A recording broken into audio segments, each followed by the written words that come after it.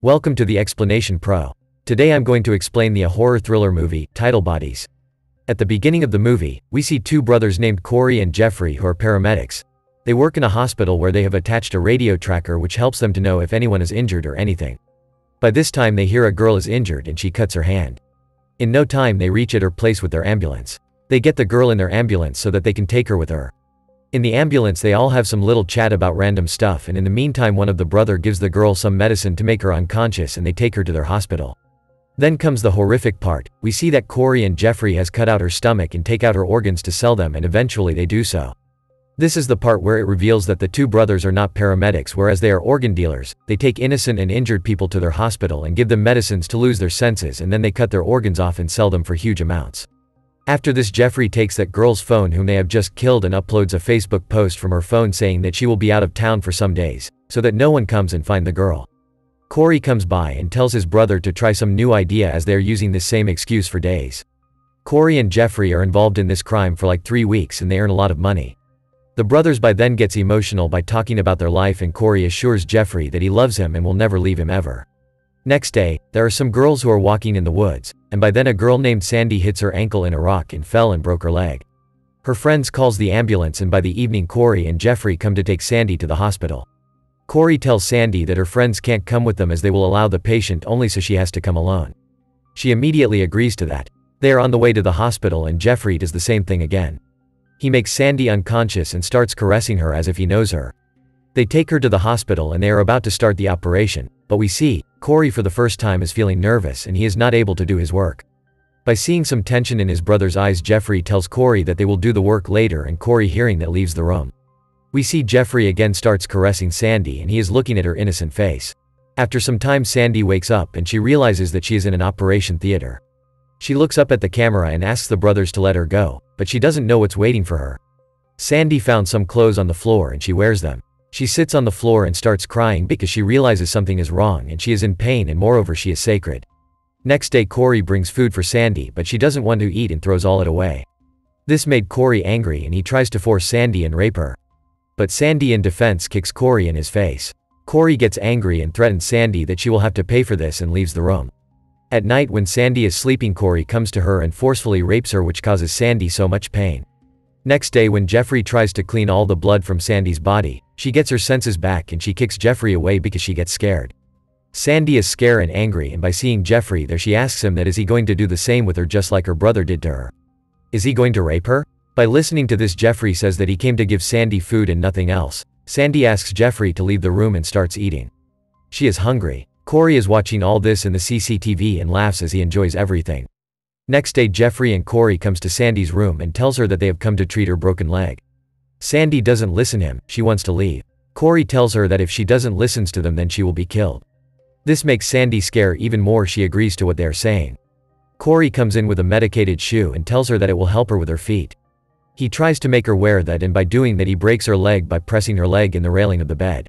She suffers and cries in pain, and Corey tells her if she wants the medicine that will cure her leg and ease her pain, then she have to listen to him.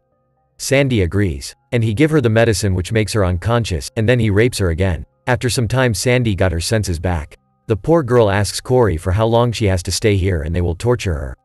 Corey replies that she will stay here as long as he wants and he will do whatever he wants. Sandy begs Corey that he can do whatever he wants, but for the next time he should not make her unconscious. She doesn't like to lose her senses. Corey agrees to that. Jeffrey on the other hand comes to their room and takes a photo in his hand where there is Jeffrey, Corey, and there is a girl in between them who looks just like Sandy. Corey sees that Jeffrey is crying and consoles him. He tells him that he should not think about this again, and he himself gets emotional. Next day Corey brings food for Sandy and she asks him for how long they will keep her here, and Corey replies that for how long he wants, they will keep her and then they will kill her. Sandy tells Corey that by doing all this he has become a psycho. He doesn't care about others' life. He is playing with people's life. Corey replies that he is not a psycho, he is a devil, and he do all this to save other people's lives as these organs help other people to live. Corey is about to leave when Sandy asks him that he will rape her again or not, and Corey replies that he is not interested today and leaves. When Sandy is changing her clothes, Jeffrey came in with her breakfast and sees her naked and turns around. Sandy tells him to not turn his head around and comes near him. She touches him and tries to seduce him while licking chocolate out of her finger. Jeffrey likes that, but when Sandy touches Jeffrey in his private part, he gets nervous and runs away. Corey sees all this in the CCTV camera. And he realizes that Sandy is coming close to Jeffrey so that she can use him and gets out of there. But he wants to know whom his brother chooses after all, Sandy or Corey. At night Corey rapes Sandy again and she starts to bleed. Next morning when Jeffrey comes to help her to clean the blood, Sandy refuses and says she can do it all by herself. Sandy again tries to seduce Jeffrey and make him touch her and kisses him. Jeffrey doesn't like that and runs out of the room. Corey sees all this in the camera and thinks Sandy is doing anything to get Jeffrey in her side, and this makes him astonished. Sandy comes near the camera and she starts saying that she knows Corey can see everything, and she further tells him that she can also do anything she wants. Jeffrey comes to his room and realizes that he loves her, and next day he prepares very tasty meal for Sandy. Seeing this, Corey becomes mad and tells Jeffrey that he will go to Sandy and will ask her some random questions so that he can operate her and sell her organs later. Jeffrey can't say anything because he is his brother and without him he has no one. Corey asks Sandy some questions which she totally ignores. Corey threatens her that if she doesn't answer him correctly he will break her other leg. Sandy answers all his question and she starts insulting Corey, and he out of anger goes straight to Sandy and tells her he will do something bad to her. Sandy tries to kiss Corey, and by this action Corey feels disgusted and leaves the room immediately. Jeffrey comes to Sandy's room afterwards and she asks him to lie down with her. Sandy then tells Jeffrey that he is a nice guy who takes care of her and feeds her. He has all that quality that a girl wants in a man. She kisses him and they get intimate after that. Corey watches all this in the camera and he is sure now Jeffrey is in love and he is in her side. Sandy confronts Jeffrey why they have kept her alive till now. Jeffrey shows her the photo that he was looking at that day and tells her that the girl in the photo was their sister. Their parents left them when they were young and the three of them were together since then. Their sister was very close to them. They all used to sleep together and they were very close. When Corey was in college he started bringing girls to their place, which made their sister very jealous, and eventually she became very sick and died. Jeffrey still blames Corey for his sister's death and further says that he was sure Corey would leave him and his sister after some years. Sandy realizes that she looks just like her sister, that's why she is still alive. When Jeffrey goes out of the room, Corey tries to make him understand that Sandy is using him and she is not in love with him. This makes Jeffrey so angry he starts yelling at his brother and starts hitting himself. Corey tries to console him and again tries to make him understand that he loves him more than anyone. At night Sandy and Jeffrey are lying together. They get intimate again and Sandy tells Jeffrey that he is better than his brother and more handsome than him, which every girl wants. By complimenting him, Sandy suggests Jeffrey that they should run away far from his brother Corey, so that he can't find them. Corey watches all this and he realizes that his brother will betray him any time and will choose Sandy over him. Corey next day takes his brother to some place and they comes back with another guy to cut his organs and sell them. Corey ties Sandy's hand and hangs her up and tells her that she will watch a live show. Sandy starts crying and requests them not to do anything like that, but no one listens. They start doing the surgery in front of her while the guy is alive. Sandy is shocked and she is in pain. She can't believe what she saw. For the first time she saw a guy die in front of her like that. Corey unties her and tells her she has messed with the wrong guy and now he will make her watch all this every day. Next day Corey sends Jeffrey to the market to bring something for Sandy, and in the meantime he comes to her and threatens her that he will destroy her body and her face, which she is using to manipulate Jeffrey. He tells Sandy more that he had poisoned his sister back then and killed her as she knew Corey was about to leave her and Jeffrey. She didn't die just because of illness.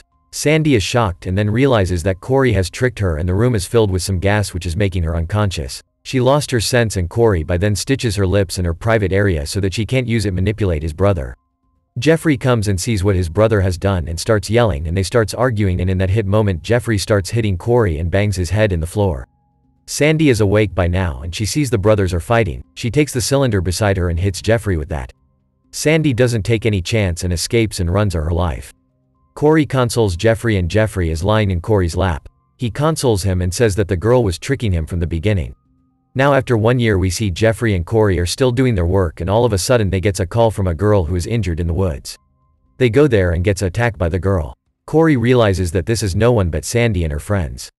Sandy brings Corey and Jeffrey to that same hospital and ties Jeffrey's hand and hangs him up, and makes Corey to lie down on the operation bed. Corey requests Sandy that she should leave Jeffrey out of this as it was all his mistake. But she doesn't listen and threatens Corey that she will now cut Jeffrey and will take out his organs in front of his brother. She comes close to Jeffrey. He confronts her that she was in love with him, then why she is doing all this. Sandy tells the truth that she never loved him at all. By this time a guy comes to the hospital to collect organs. He is a delivery guy. He offers Sandy if she does the same job he will give her plenty of money. Sandy agrees to this and asks the guy to wait outside for 5 minutes and she goes inside. And the story ends here with a conclusion that now Sandy herself will do the same horrific job that was earlier done by Jeffrey and Corey. Don't forget to like the video and subscribe the channel. Stay well, stay healthy. See you in the next video.